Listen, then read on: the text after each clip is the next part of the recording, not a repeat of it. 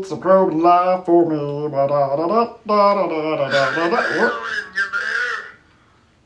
Son of a bitch. Yeah, go ahead there, boss. Yeah, we need you to go ahead and just redo the program on that latest batch of inductees.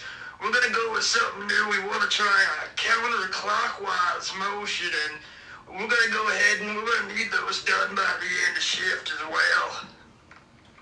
well. It's already the end of shift. Yeah, 10-4. That's my boss, Jim Dubin. He don't know the first thing about this business, but I mean, his uncle owns the company, and it's not about what you know, it's about who you know, am I right?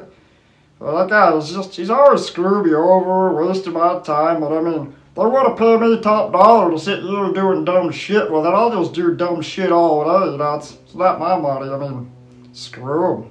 As a matter of fact, I'm gonna head down to the break room right now and get me some pizza rolls and I'll just tell him I did it, he won't know. He's pretty dumb. Counterclockwise, that's just asking for a mess.